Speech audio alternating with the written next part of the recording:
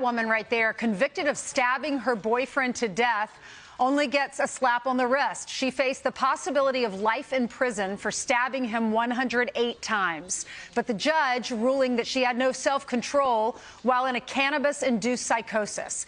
Todd Pyro is live in the studio with the shocking details. Todd. This is a head-scratcher, Ainsley. The judge is sentencing 32-year-old Bryn Speecher to 100 hours of community service, 2 years probation.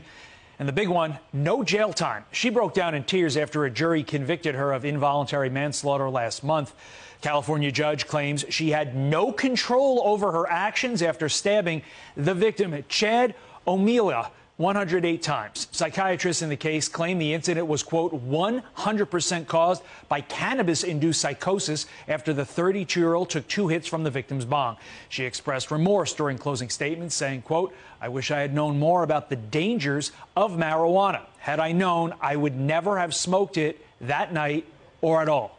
O'Meala's family shocked and angry over the sentencing yesterday. The victim's father accusing the judge of being biased, saying, quote, "He just gave everyone in the state of California who smokes marijuana a license to kill someone."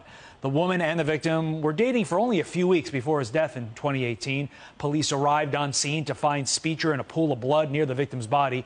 She also attempted to stab herself in the neck before being taken away